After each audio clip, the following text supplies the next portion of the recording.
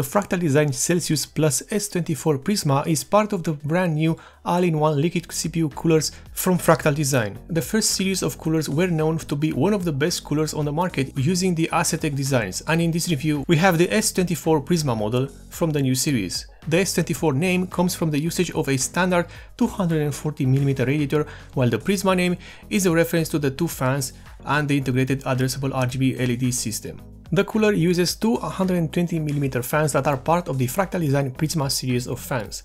These two fans are the model Prisma A112 PWM and have a minimum rotational speed of 500 RPM and a maximum speed of 2000 RPM. Fortunately, both fans can be controlled through PWM, and yes, they have addressable RGB.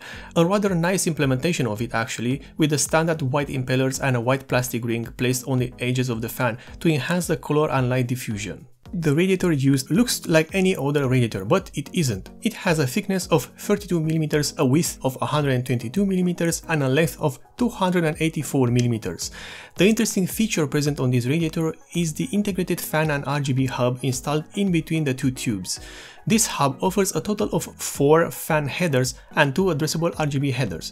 This small fan-RGB hub not only provides you with an easy solution to powering everything from the fans to their RGBs, but its location means that the clutter of cables will be severely reduced, especially since both the fans and the water block have RGB elements implemented. The tubes have a length of 400mm and are covered in a rather nice sleeving, which not only protects the surface of the tubing but also holds in place some cables that are routed under it. This method of hiding and organizing cables is starting to become a regular sight among the higher priced liquid CPU coolers, and let me tell you, this is great, especially hiding the extra cables required for powering and sending the signal for LEDs across both the CPU block and the fans. The water block is using a minimalistic design with a reflective plastic top and a matte finish on its body. It has a height of just 45mm and a diameter of 62mm. The fittings making the connection with the tubes are unfortunately made out of plastic, but are right angled and can swivel left and right. There is only a single cable present on this whole CPU cooler, and that is connected to the water block. This means that the water block itself acts as a pass-through for both the power and the PWM signal for that small hub installed on the radiator, and thus you can power the entire cooler, which means pump, LEDs and fans, with just one cable connected to your motherboard. The pump itself has a speed range between 800 RPM and 2800 RPM, with an additional setting for 3500 RPM that is powered on during thermal protection mode. This speed can be controlled by rotating the plastic ring on the upper edge of the CPU block. These two settings are labeled as PWM for the high RPM and Auto for the lower RPM, and if you are wondering if there is some noise difference between selecting these modes, yes, it is a difference, and here is how the pump sounds like with the two modes being cycled through and activated.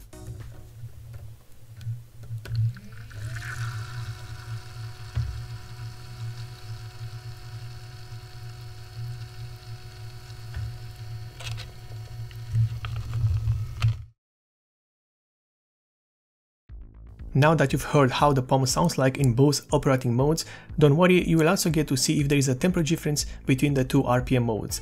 Spoiler alert, there is a difference. Moving along, the base plate of the cooler is made from copper and has a linear brush texture on its surface. The cold plate is attached to the pump assembly with 8 Torx screws, again a design that has been used before with pretty much everything that is related to Acetic as an internal design. Before we get into the installation of the cooler inside the system, here is what is being delivered with the Celsius Plus S24 Prisma. We have a user manual, a plastic backplate, a metallic ring for the AMD platform, while the Intel ring already is installed on the CPU block from the factory. Then there are 4 metallic thumb screws that hold the block over the CPU, and finally there are 8 long screws for the fans, with an additional 8 short screws for installing the radiator to the case. There are also 2 sets of standoffs for the different platforms and a short cable that passes on the RGB signal from the motherboard to the water block's LEDs. There is also an additional AMD metallic bracket and 2 plastic self-adhesive clamps for wire management around the radiator. Installing this cooler is very easy, as it is the same basic Acetic mounting system found on many liquid coolers, dating back to the original NZXT Kraken series. However, there is one complaint that I had back then with those coolers, and it is still the same thing with this cooler. The backplate is made out of plastic, and it is not even that thick. It's flimsy and feels like it will break any second. Anyway, first you move the screw inserts on the motherboard so that they will line up with your CPU socket, then place the backplate at the back of the motherboard.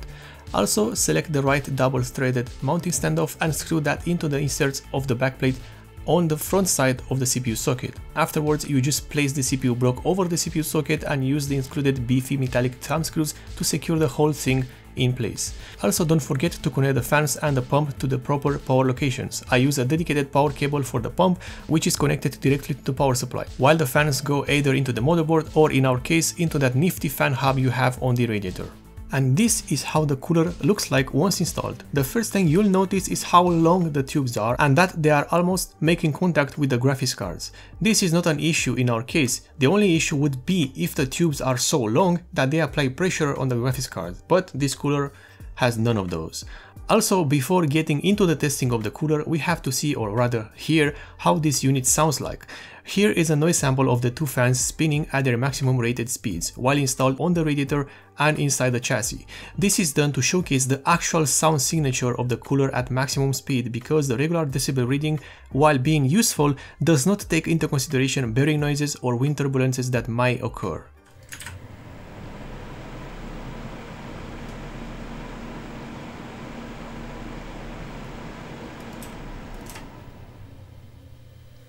The Fractal Design Celsius Plus S24 Prisma reached a maximum noise output of 45 decibels, measured at a distance of 10 centimeters away from the system and CPU cooler, a value that is not really that surprising as you have two 120mm fans placed over a radiator pushing air at a speed of around 2000 RPM. This cooler is in fact in close proximity in terms of noise to the previous Celsius liquid cooler or other coolers using the same configuration, as in pretty much the same radiator and fan number. The testing procedure is pretty simple for all CPU coolers. The used CPU is the Intel i9-9900K running both at the factory settings and also manually overclocked to 5 GHz on all cores. For all testing, the ambient temperature is fixed at 26 degrees Celsius as it simulates a summer day inside. The tests themselves are two in number, and we start with the first one, which is Intel Burn Test V2, a benchmark that applies a load on the CPU which is similar with what you can encounter in a modern AAA video game. And in this test, the Celsius Plus S24 Prisma reached a maximum temperature of 57 degrees Celsius with the CPU overclocked and 52 degrees Celsius with the CPU running at its factory frequency. However, the real test comes next, which involves the AIDA64 FPU system stability test.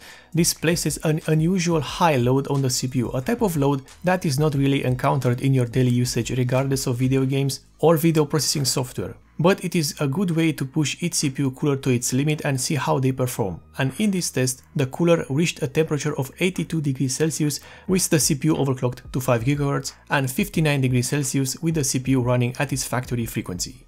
However, there is more. As I've said early on, we will see if the two speed modes for the pump affect the cooling performance, and so far you've only seen the performance of this cooler with the pump running in PWM mode, or in other words, with the higher speed selected. When the auto mode is used, the temperature rises by approximately 6 degrees Celsius, quite a high price to pay for a silent pump. While the cooler running in PWM mode reached a maximum temperature of 82 degrees Celsius, in auto mode it reached 88 degrees Celsius, which puts this cooler pretty close to the Noctua NH-U12S or the Be Quiet Dark Rock 4. The temperature difference between PWM and auto mode is certainly something you need to consider when buying this CPU cooler. If you were to ask me, I just use this cooler running in PWM mode and controlling the fans through the motherboard. In my opinion, the sound of the pump circulating the liquid is not high enough to justify a nearly 6 degrees in terms of performance loss. All this being said, is the Fractal Design Celsius Plus S24 Prisma worth the price? Well, it depends. On one side, with an average price tag of $160 or euros, this cooler is not cheap. However, the build quality is as good as it gets. Everything is solid and well put together, the sleeving on the tubing is flawless and the cables are flexible yet not flimsy. The two Prisma fans are also good, making good airflow and static pressure while also satisfying the RGB needs of everyone. The performance in PWM mode is good and will match most high-end CPU coolers on the market, both air or liquid, while the sound at maximum speed is, let's just say, adequate. I say this because most people will not use the fans at their maximum speed unless overclocking. What I don't like is that a few changes have been made from the previous Celsius coolers, the main one being the lack of removable fittings, which made the older coolers very easy to service. Also, metal fittings were better overall in terms of quality. In addition, the backplate, while it is the same one for most acetic-based coolers, it can be better as it have more material on it and provide better support at the back of the motherboard. If you liked this review, then you can perhaps consider subscribing for more. And also, if you want to support the channel directly, then in the description below, the Patreon and subscriber star pages of the channel are linked.